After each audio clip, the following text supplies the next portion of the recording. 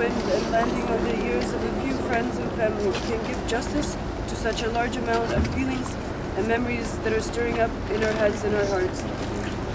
I also cannot offer any solace or explanation as to the reason we're standing here today. However, it is hard also to say something on an occasion like this without the pressure of sounding lame or cheesy in memory of one of the coolest people I've ever known, our good friend Tal.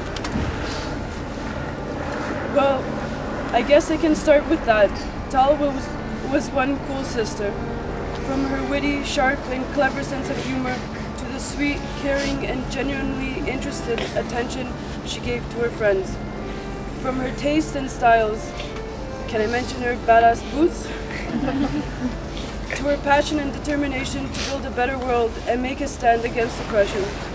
From her strange and hilarious affinity she felt with weirdos and outcasts, and her choice to not be normal.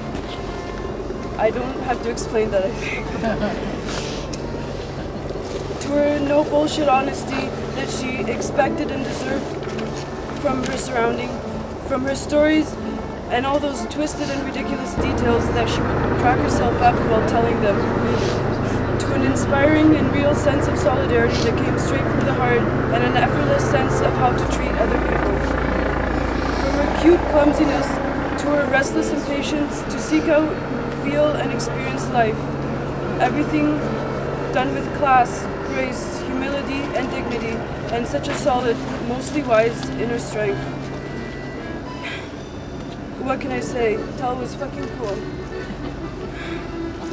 Maybe it's inappropriate to use such a vague and banal word to describe such a special person, but words are inappropriate to describe the vast myriad of complexities and contradictions of someone's life and the infinite ramifications this has had on the lives of those who had the honor of crossing her path.